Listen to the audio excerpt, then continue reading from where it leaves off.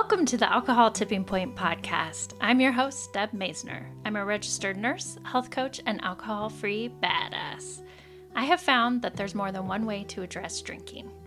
If you've ever asked yourself if drinking is taking more than it's giving, or if you've found that you're drinking more than usual, you may have reached your own alcohol tipping point.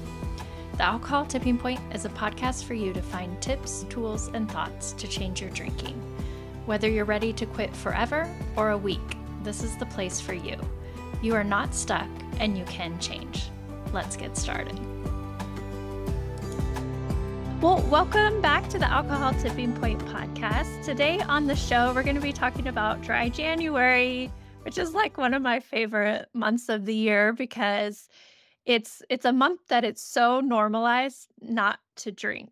And I think that's a fantastic thing. And I think if you are listening to this and you're thinking about doing dry January, I would say go for it. And I would salute you, give you a high five. I think it's just a wonderful thing to do.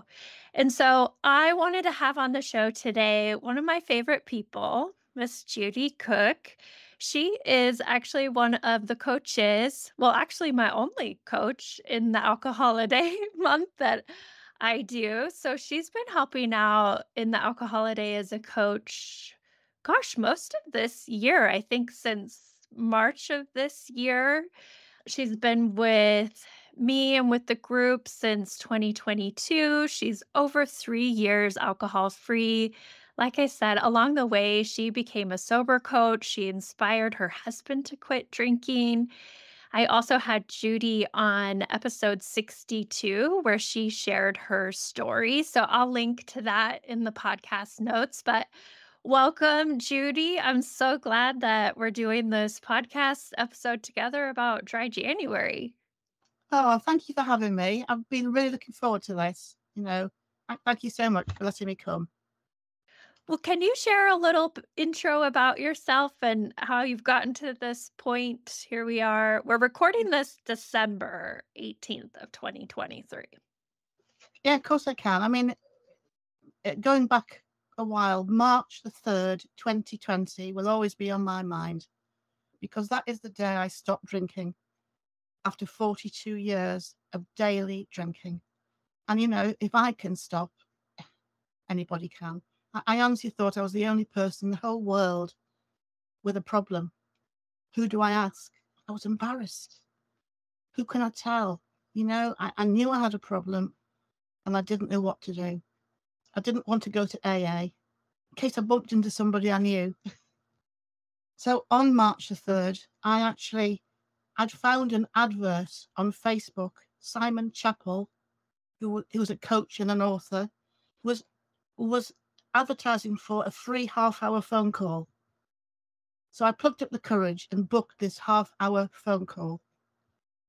And on the day, March the 3rd, with my little dog and my mobile phone, it was pouring with rain, I crept into the woods behind my house, because I didn't even want my husband to know, and I waited for Simon to ring me.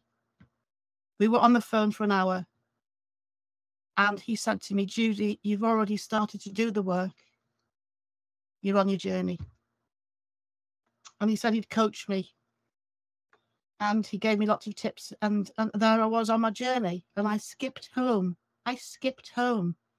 Because I told somebody. And it was such a relief. And from that day onwards, I immersed myself in everything sobriety could offer. I loved it. It was lockdown, by the way. It was the beginning of lockdown. And I couldn't go out and buy the drink. So I might as well stop. I couldn't work. I'm a private tutor for children and I wasn't allowed to go to their houses. So I had 18 weeks of being home. So I used those 18 weeks to more or less revise, like for an exam about sobriety. I watched YouTubes, I read books, I journaled, I did Zooms, I joined as many groups as I could find. I did everything sober. I just immersed myself. And I bought every alcohol-free drink you could imagine so that I wasn't missing out. And my husband bought me a trolley. And I put all these drinks on the trolley. And it was fun. I did 2 Zooms a night, every night, for about 12 weeks. So that's how my journey started. And then it progressed. I went on my first ever sober holiday. It was a very short 4-night cruise. Couldn't believe I could actually do it. And on the last night, when I hadn't had a drink, I danced and jigged in my cabin. Judy, you've done it. I can't explain the excitement. Coming off that cruise, we went to see Simon Chappell, who lived near Southampton, just for a cup of coffee. Because I had said to him, I need to do that cruise without a drink, and I'll come and tell you I've done it. And as we were in his house, my husband said, you know what? I'm going to stop drinking because I've seen how Judy's changed. So as we drove home, that was September, he got home, he poured all his lagers away, he poured all his Bacardis away, and he started his journey as well. He's now 2 years, 2 months, and 2 days sober. Love it. Then on, I said, well, I'm going to help other people, so let's get cracking and let's get qualified as a sobriety coach. So my husband and I both did it together. It was 100 hours of studying, a work case, an essay of 1,000 words. We both passed the exam, and we're both coaches. We love it. And, I've got this little saying here that says, when you get to where you're going, turn around and help her too. For there was a time not long ago when she was you. So that's what we do. We live our sobriety life. It's brought us closer together. In fact, it's changed us both. We don't judge. We don't catastrophize. There's lots of things we don't do anymore. And we try to help as many people as we can. So it can be done. I say a little mantra every single morning. Nothing I do today requires me to drink alcohol. I colour my tracker in every day. I write a little journal every day. And at night time, I bookend my day with 3 things. 3 things I'm grateful for. 3 things I'm proud of. And 3 things I could have done better. That's me in a nutshell. So helpful because, you already have shared some useful tips about your journey and what worked for you. And the point of this show is just to help people who are looking to change their drinking, whether they're just doing dry January because they want to take a break or they're done, like they want to divorce alcohol. And so, yeah, I think it's just wonderful to have the opportunity for people to address their drinking in a safe, non-judgmental way without shame. And so that's why I made the Alcoholiday, which is the monthly dry group that I run. I've been running them since July of 2021. And it's just a way for people to practice not drinking with science and compassion based tools and community and support. And so along the way, I just wanted to invite Judy to help out because, as you heard from her intro, she's really passionate about helping people and supporting people. Yeah. Passionate is the word. It has got to be. Every morning when you wake up, you feel so great. You feel so excited. You almost have butterflies in your tummy. It's like reinventing yourself. I was talking to somebody once and I said to them, how much do you drink? And the answer was, all of it. That was me. That was me. I couldn't just have one. And so to stop drinking, it's a different journey for everybody, but nobody judges. And your group is so friendly and you all get to know each other and you can tell your story. Once you've told your story, you're halfway there. I always say, stop trying to stop. Stop trying to stop. You've got to educate yourself. You've got to do the modules and learn about what alcohol does to you. And that's the way to go around it, I think. It just takes time. As you said, we're practicing. I mean, as a private tutor, I have a little girl at the moment and she's trying to do her 9 times table. She can't just suddenly do it in 5 minutes. She has to practice it and practice it. And then it gets a little bit better. Same with another little girl, I'm doing handwriting with her. She has to practice her handwriting. And that's the same with this journey. We're practicing. Yeah, and I think, like, with your story, because you spent 40 plus years drinking, and so it takes a while to unwind it. And I think it's good to point out because a lot of people think they're too old to change. And you changed your drinking when you were what, in your late 60s? Yes, I mean, I'm 71 in February. You know, Yeah. it's never too late. You've got to make what is familiar unfamiliar and start. You have to have a new identity, and that's what I've managed to do at this age, and it's great. Yeah. Well, let's focus on dry January. Let's talk about dry January.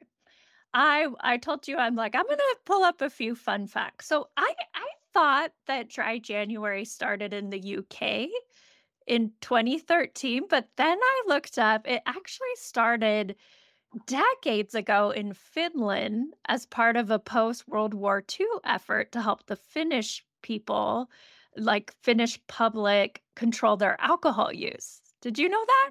No, I never knew that. Never knew that. Yeah. And then in 2013, that's when the UK and other European countries kind of relaunched it as a public health initiative to encourage people to take a break in January. And since then, it has grown exponentially, which is wonderful.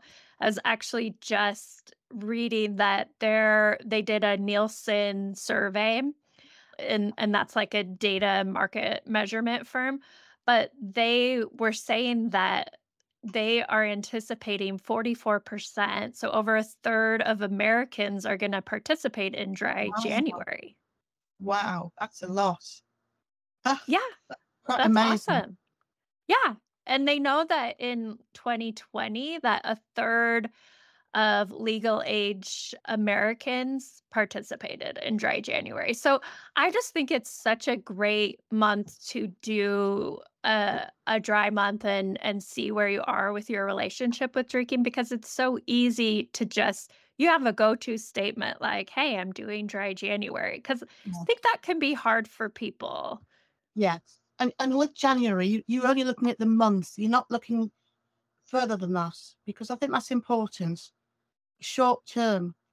If you say I'm not going to drink forever, you can't do that. It's too scary. So just January, and as you say, I'm doing dry January. That's fantastic.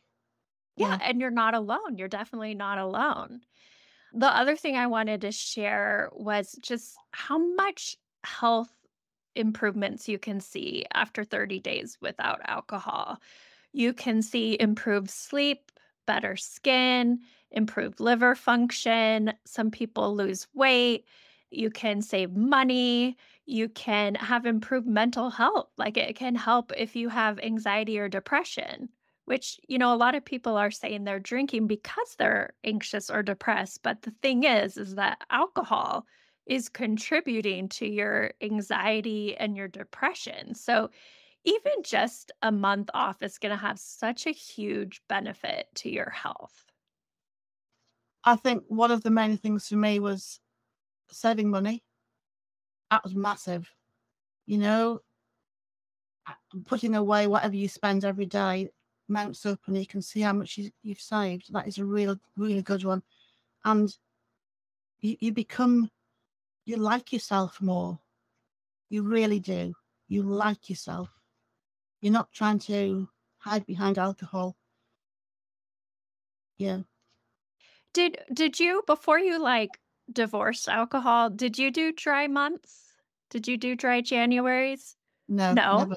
No, no. I just decided one day that enough's enough. I woke up, enough's enough. Judy, enough's enough. I've had enough to drink for 42 years. I don't need any more. No, I just stopped. Yeah, I was like the queen of taking breaks. I did a lot of dry months, I gotta say, but they Right. were helpful and oh yeah. I mean, I had so many day ones and I had so many dry Januaries, dry Julys. I used to run. And so I would take, there was like this big annual race every year when I was running, but I used to take the 30 days off prior. So I was just constantly, I guess, proving to myself that I didn't have a problem. But at the same time, I was also realizing with those breaks like, wow, I feel so much better when I don't drink. And so I just think I just think they're good for people to evaluate their relationship with alcohol. I do think a lot of times we're doing them on our own or just with willpower. And I will say I didn't make big changes in my drinking until I joined groups, until I was with other people, until I got support. And then I was really able to shift my drinking. I agree. You can't do it on your own. You're fumbling about, not knowing what to do. You need people. You need connection. Absolutely. Because Well, they're what your would cheerleaders, aren't they? They're your cheerleaders. Yeah, and there's just so much comfort in knowing that you're not alone and then having other people go through this with you. So much comfort. So, what would you say are your top tips for people who are doing the Alcoholiday or doing, taking a break from drinking or doing dry January? What are your top tips?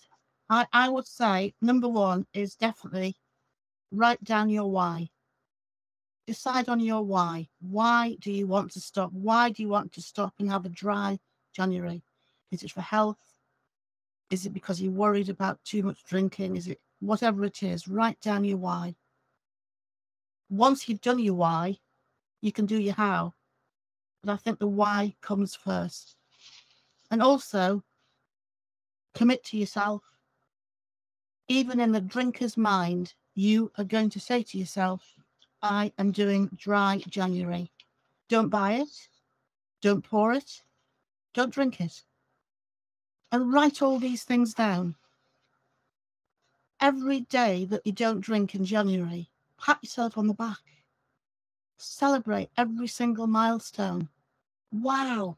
And when you haven't had a drink in January, say January the 4th, 5th, whatever, you say, oh, that's the new me. That's me. And call out your name. Judy, that's me. I'm a non-drinker.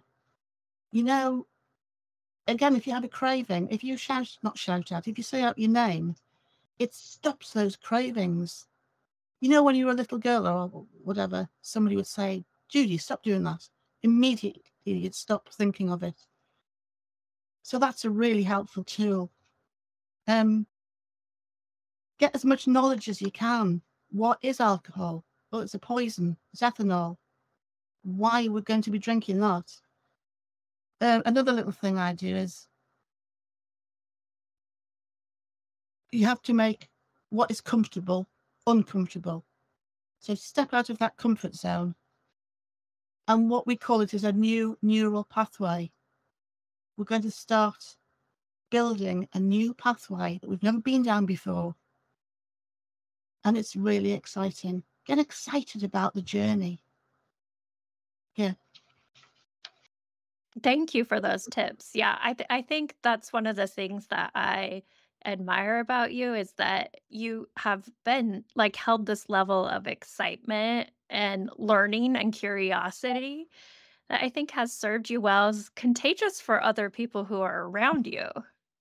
I don't know what it is about it. I think I always thought about it as, oh, I'm going to miss out and I'm going to lose something. But it's not, it's the opposite.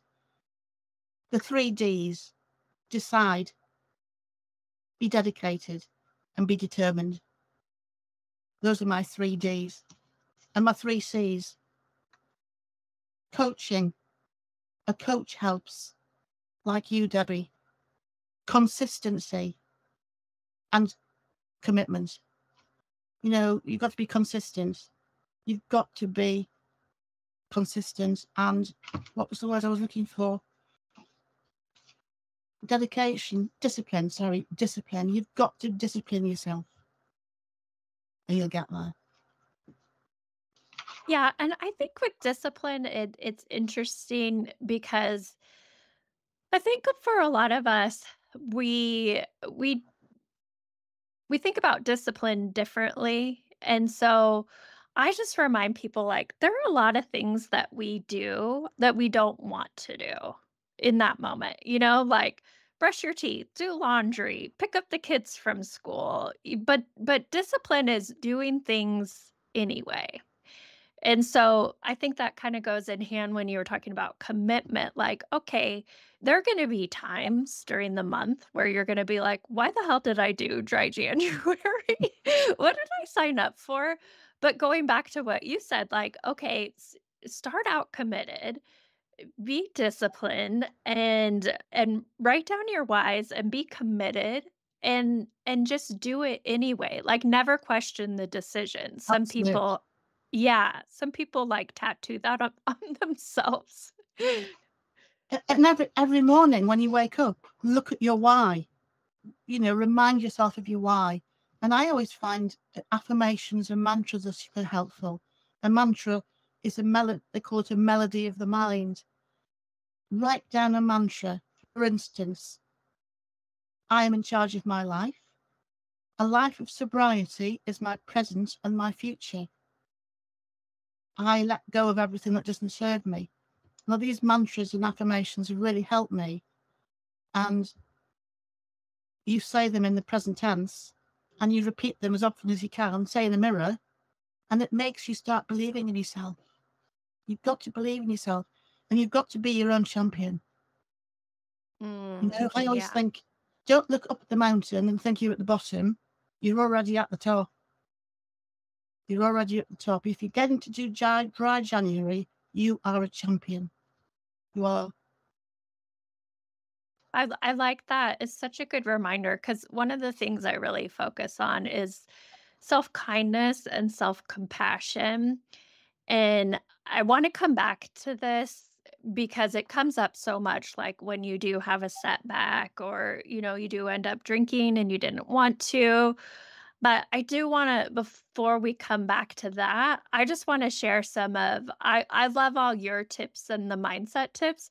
I'm going to share some of my practical tips because I'm like huge on practical tips. So, like my number one tip is to eat, to, yeah, to make sure that you are keeping your blood sugar stable because a lot of the times it's low blood sugar or even dehydration that can lead to a craving. Sometimes you just are hungry.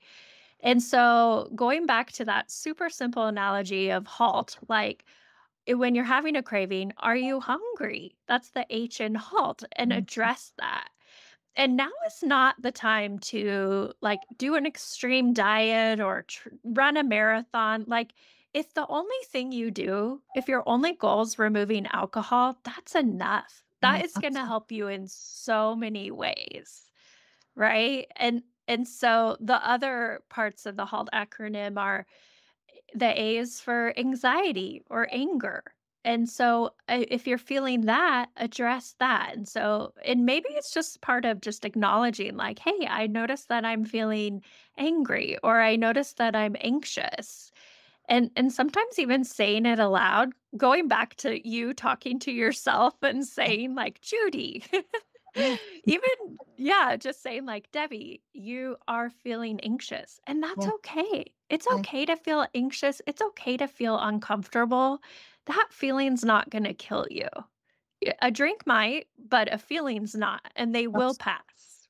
And your cravings will pass too. And then the other part of HALT is the L is for lonely and the T is for tired. So if you're lonely, take advantage of being part of a group. Check in with someone, call someone, text someone. And if you're tired, we can't always rest when we're tired. If we could, that's number one. But even just drinking a tall glass of water can help your energy level, even taking a 10-minute walk. So try those things. What are some of your practical tips for I've dry got January? I've got this like and you find a new hobby, something that you used to really enjoy doing as a child. What brings you joy? Well, I just got myself a new puppy, and my hands are so busy with my puppy, I haven't got time to drink.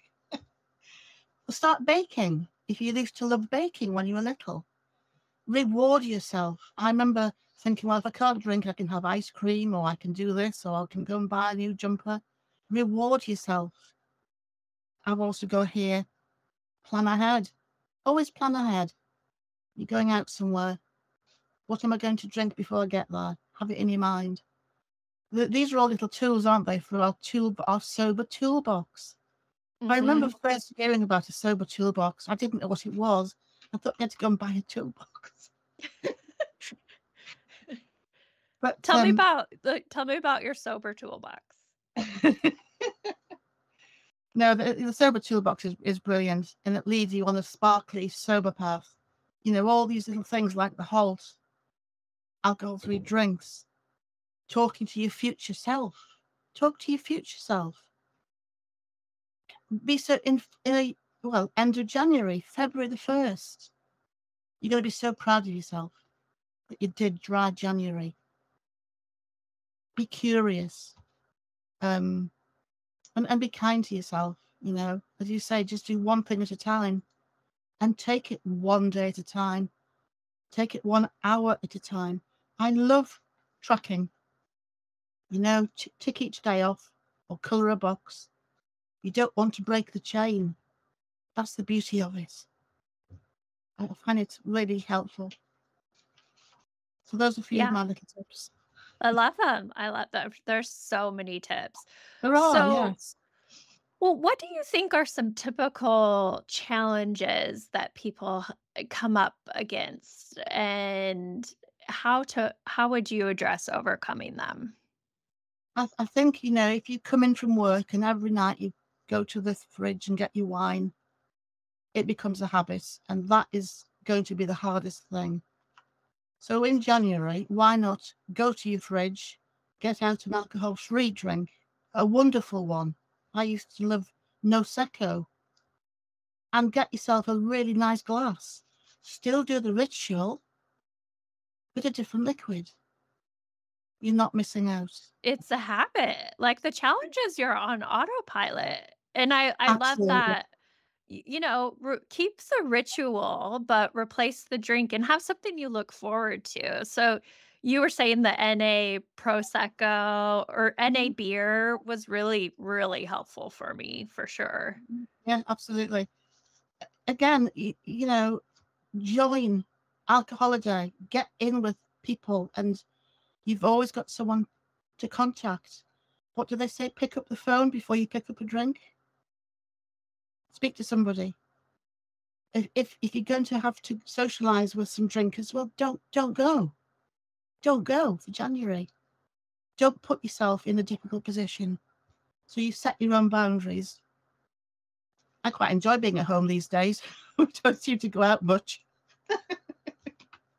Yeah, I love being at home too. I do think that that is a big challenge for people though, is social events. And like you said, like, you don't have to go to everything. No, And you maybe even don't want to go to everything. A lot of the things we've just been tolerating and drinking to tolerate them. So really evaluating, like, is this something I feel obligated to go to, or do I actually want to go to it? And finding other things that you enjoy and exploring that. But if you are at well, I should add, I'm gonna have Beck Sweller is gonna do a podcast. It's coming out in January, and it's all about socializing sober, and it's so, so helpful. So look for that. And so I think that will help people when they are navigating social situations and how to make it more fun or not go or whatnot. But I think, like you said, like, you don't have to go to no. everything. You really don't. You mentioned cravings a few minutes ago, and that can be scary for some people. It really can. And I think the thing to do with a craving is, as you said, you know it's going to pass. And I've got a little tip for a craving. It's called the 5-4-3-2-1. If you do have a craving, just breathe and perhaps go outside even and look for five things that you can see.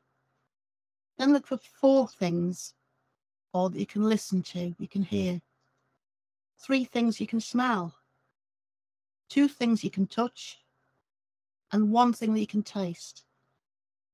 By the time you've done that exercise, you're not thinking about having a drink. I've tried it and it works. It's just amazing. And the other one to do with cravings is gratitude. Just spend like 30 seconds of something that you're grateful for. Even sit down and just jot it down. And your cravings will go. Someone once said a craving's like a cloud in the sky. Just watch it go past, go over your head. It's gone. And then pat yourself on the back. You've done it. You've done it. Yeah, I think that cravings are something you can really learn from because they are uncomfortable, but they'll pass. They are a feeling, they are a desire, but all feelings, all emotions will pass. No feeling is final. And Yeah. so I think that is a good reminder for people. And then going back to just, you know, either eating something or having an alternative drink or just drinking a big glass of water or taking yourself out of the situation, changing your environment, chewing some gum, just kind of pulling in all the stops because sometimes it's hard to sit with a craving. So at first, it can be really helpful to use distraction to help Yeah. you ride out the craving too. Yeah. Even go for a walk. Just go for a 10-minute walk. That could help. Um. So I think one of the main things for me would also be make sure there's no alcohol in the house. Remove it all. Because that's your trigger, isn't it? Remove the booze. Remove it. And the Yeah, voice I think once again. what about if your partner's drinking though? What if they're not Well, doing it with you? yeah, now that can be tricky because obviously when I stopped, Richard was still drinking. He was drinking Fosters. Do you have Fosters in America? Yeah, the beer. Yeah, the beer. He'd had Fosters, right? We had a big tall fridge. He'd put his Fosters in the fridge, and I'd help him to go and buy them. But he'd want a cold one, so he'd say to me, "Can you just rotate them so that the cold ones are at the front?" What a palaver! But I just let him get on with it because don't forget, it's your journey. You're doing it for you. It's your dry January, and that's all that matters. Let them get on with it. You doing yours. Yeah, and I think there's lots of things that we do as a couple that our mate doesn't do. Whether it's diet or exercise or certain foods or whatnot, and it's like we can just let them. But Yeah, maybe they can, maybe you have a go-to drink, it's red wine or something, and just don't have red wine in the house. Or if they're still gonna have alcohol in the house, have it somewhere else. Or absolutely. have them hide it so only they know where it is. Just to Yeah, keep it out of your sight line can be yeah, helpful, I yeah. think. I agree. And also, going shopping in January. You don't need to go down the alcohol aisle. Just put your list of what you need to shop for, go and get it, and don't go down the alcohol aisle. You don't need to. Yeah, that's a good idea. And if you wanna order your NA drinks, you can get them online. No. Okay. Well, let's talk about managing setbacks, managing slip ups, because I mean, they're going to happen. And so, what is your advice for that? I call a setback a slip, and the word slip means sobriety losing its power. Slip. You have a slip. What do? You get up and you carry on. Oh, I've learned something. It's a data point. What made me drink? Again, write it down, and you learn from it. You're not a failure. Nobody's a failure. You've had a drink, you learn from it, and you get back up. Simple as that. We're only human. We're totally human. And Yeah, I mean, mistakes, they're how we learn. And yeah. and so I mean, here you are a teacher, you've been a head mistress. And so I think about our kids, think about our students and how we don't expect them to be perfect. And if they mess up on a test or reading or math or whatever, we don't send them back to first grade. We No, just we correct it, we learn from it, and we move forward. And I think that is so important. And so I think a lot of people really dwell on the slip ups instead of focusing on what is going well. What is working for you? How can you do more of that? Yes, learn from, when you ended up drinking and you didn't want to. Learn from it, own it, and then move on. move on. Absolutely. I couldn't agree more. Move on. A new day. Carry on. Yeah. Yeah, love it. Love it. Well, let's talk a little bit about the Alcoholiday group because we wanted to invite people to join us for January. We've been running them every month. And so, like I said, it's a month to practice not drinking, to really reevaluate your relationship with alcohol. How it works is you get a daily email with content and information. There's activities for you to do, something to keep you occupied so that you're learning, you're getting inspiration, and you're getting support. And so there's also this kind of like it's not on Facebook, but it's a private group and there's a feed on there where you can chat with other people. And then we also do meetings twice a week. So I host one and Judy hosts one. And so the meetings, I think, are almost like the secret sauce. That is where you connect with other people. You see you're not alone. You share your stories. You share advice with each other. We allow crosstalk. It's not like AA or anything. And there's no shaming, there's no judgment. Like we're all there to lift each other up and help each other out. And what would you say about the Alcoholiday or what is helpful about it? Well, first of all, I really looked, especially when I first started it, I looked forward to this every day email coming, opening up the module. Wow, there's so much content in each module to learn. It really is. The worksheets are great. And of course, you have a little tracker, don't you, at the beginning of the month, which is my favorite one. The meetings are great because if you're not in the mood for a Zoom, I always say run to it because then you will be in the mood. And you listen, you get advice, you listen to other people's stories. It's called hope, hearing other people's experiences.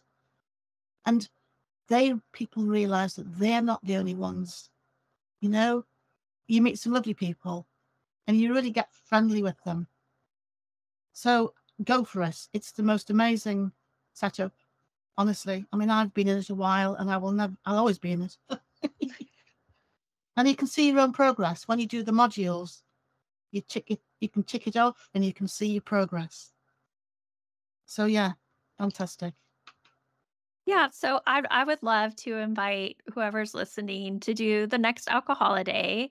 You can just go to alcoholtippingpoint.com/alcoholiday.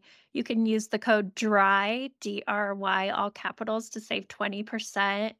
Also, if times are rough for you and you can't afford it, just reach out to me. I am happy to help you out. You can email me at deb@alcoholtippingpoint.com. And then I also have a lot of free resources on the website too. There have a free dry guide, a free mocktail recipe book, a free 10-day email challenge, free 100 questions to change your drinking. So there are lots of free resources, but if you want to get like extra help, have a really kick-ass dry January, I would love to have you join the Alcoholiday. And you can meet me and Judy, and we can just help you out. And we are cheering for you. That's for sure. Absolutely. We are cheering. Yeah. And we're all champions, aren't we, in the group? We're all champions.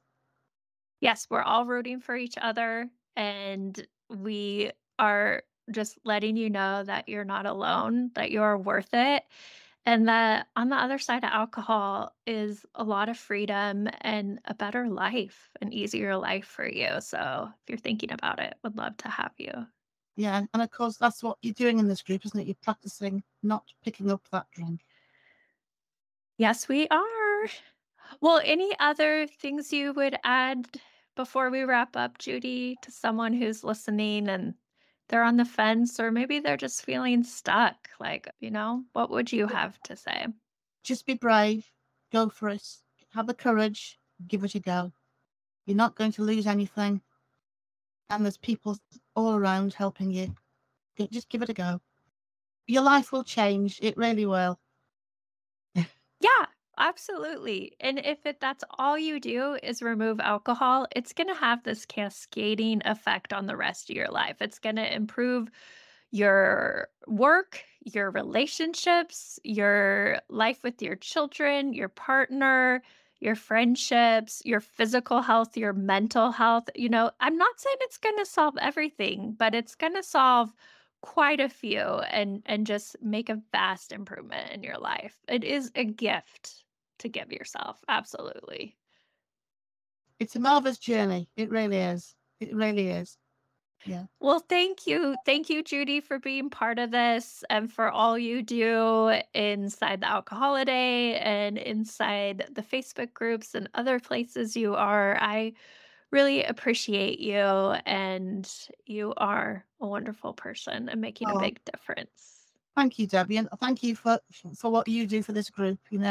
It's marvelous. And a lot of happy people in your group. I know that. Thank you so much for listening to this episode of the Alcohol Tipping Point podcast. Please share and review the show so you can help other people too. I want you to know I'm always here for you, so please reach out and talk to me on Instagram at Alcohol Tipping Point and check out my website, alcoholtippingpoint.com, for free resources and help. No matter where you are on your drinking journey, I want to encourage you to just keep practicing, keep going. I promise you are not alone and you are worth it. Every day you practice not drinking is a day you can learn from. I hope you can use these tips we talked about for the rest of your week, and until then, talk to you next time.